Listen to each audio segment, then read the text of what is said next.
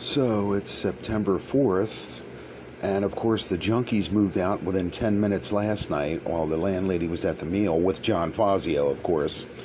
And lo and behold, he comes stomping in about 12:30 with the landlady last night, and stomped in front of my door twice, 3 times to wake me up. Of course, as I'm coming out of the sound sleep, you could hear him boom, boom, boom, boom in front of my door, loud enough to shake your bed. And then she knocks on my door at 12:30 at night going, "I'm changing the locks."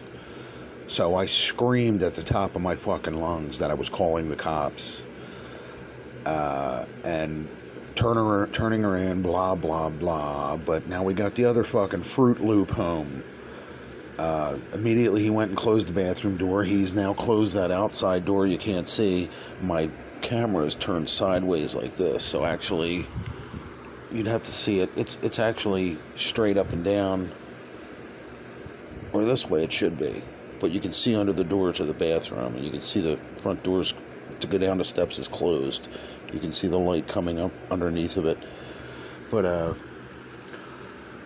so he's starting to play his little games immediately. They want to keep you stressed out, keep you fucking off guard, keep you... So I'm going to continue to turn him into the fucking drug task force, and I'm going to continue to give up his whereabouts to his PO and everybody else that's concerned about it, or isn't concerned about it. I'm going to let him know what the fuck this nut is doing, step by fucking step.